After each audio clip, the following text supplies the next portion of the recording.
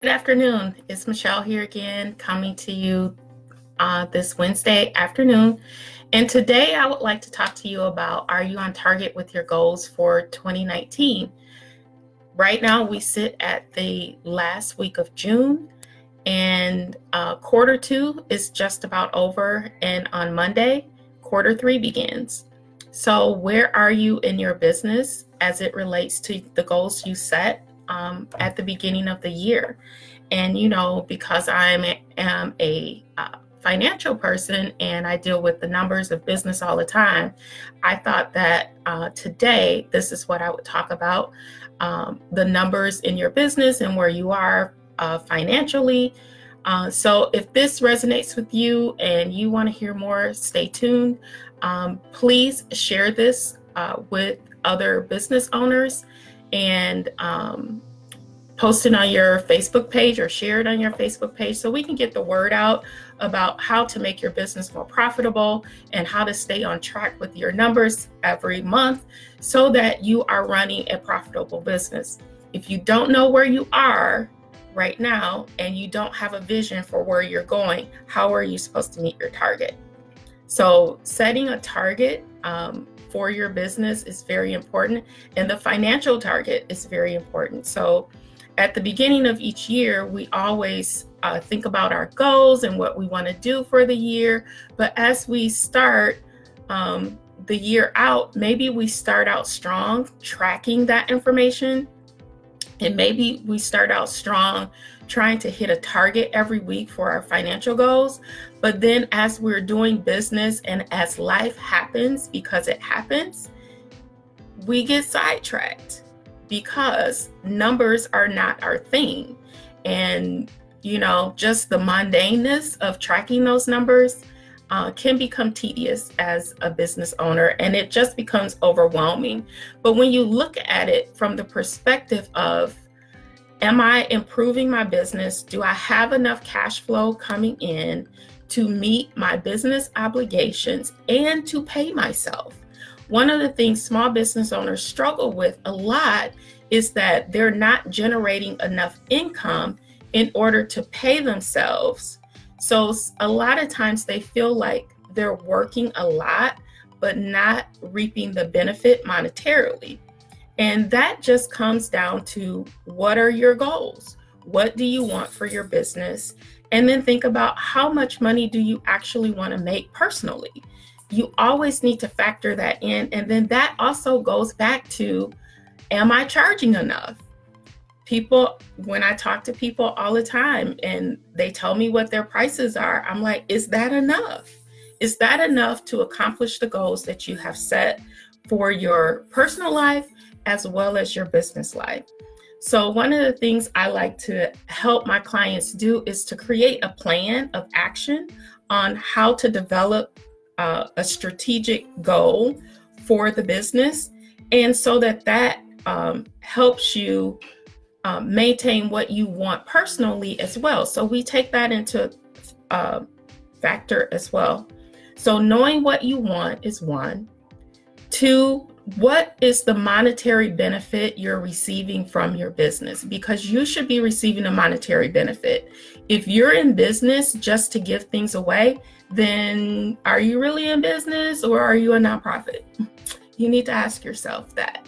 Because if you are putting forth the effort to help other people solve whatever it is, or sell a product or whatever it is in your business, if you're putting forth the effort to do that, you should be gaining personally from that.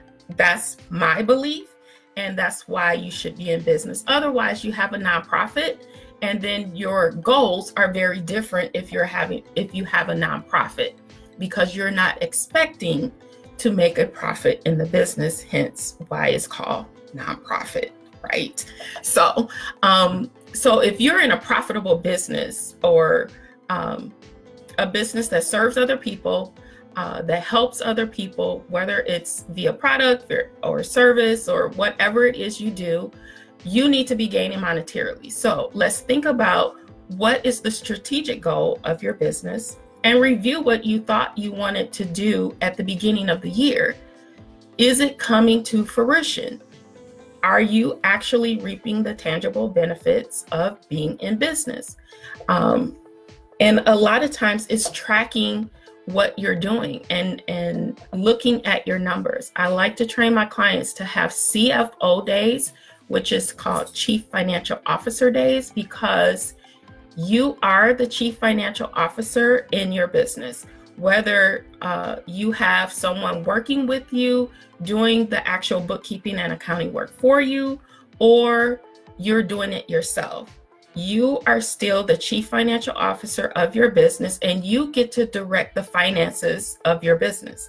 So one, set aside time to review your numbers. Not only review your financial numbers and make sure your processes and your workflows are moving through your business to capture everything that you need, but also reviewing the numbers of driving your business. So reviewing the things like the metrics of your business. So if you deploy a marketing campaign in your business, what does it cost and what is the ROI or return on investment of that effort of the marketing campaign? There should be a monetary gain for that. You should be tracking that. Whether you track it weekly or monthly, on your CFO days, you should be tracking that and learning what you need to do in order to see how your efforts are working. And if your efforts are not working, then maybe you need to modify the plan. So having those CFO days and reviewing what you said you were going to do to make sure that is working. So if you're coming on here and listening to this, please share this with other people who are business owners, because it's helpful information. A lot of times I take these things for granted, but other people don't know how to do this. So, and then the third thing I want to talk about is your systems. What are the processes you have in place in your business to help you track those things when you have your CFO days? So one of the things that you could be tracking is how many leads did I get in my business for the month? And then how many sales conversations actually happen from those leads? And then from those sales conversations, how many clients did I actually take on and receive money for? Now, once you receive that money, that's called income. And the income from your business is what is really driving your business. This is how you pay your vendors. This is how you pay yourself. This is where you start to gain profit in your business. As long as you don't have expenses that exceed your income, then you have profit. So what systems do you have in place to track those things? So not only like the non-monetary things like the lead generation and then how many actual clients that you actually booked in your business, but how are you tracking your money? What do you do? Are you using a software? Are you using paper and pencil? Are you using an Excel spreadsheet? What are you doing to track the expenses in your business? Now, I am a big fan of QuickBooks Online, whether you start with self-employed or you have one of the more robust programs. I think you need to start somewhere because one, it can help you analyze your business more easily. If you had all of your expenses tracked in an Excel spreadsheet, you would have a more difficult time sorting and capturing the information that you're looking for. Whereas when you're using a program, you can put in filters and create reports and things like that so that you can stay on target for what your financial goals are. Also, within your system of financial tracking in your business, you want to track how you're spending your money and capturing the receipts and capturing the things that you have recurring in your financial system. So those are all systems in your business that help you stay on track to what you say your goals are, and then going back and reviewing that information so that you are staying on top and actually being the boss of your business and telling your business what to do and not leaving it to, to chance. Like, you know, I'm just going to throw this out there and see what sticks. No, that's not the best way to become the boss of your business. So for the rest of the summer, I am going to be doing Q&A sessions with business owners. And I want you to submit your questions to me.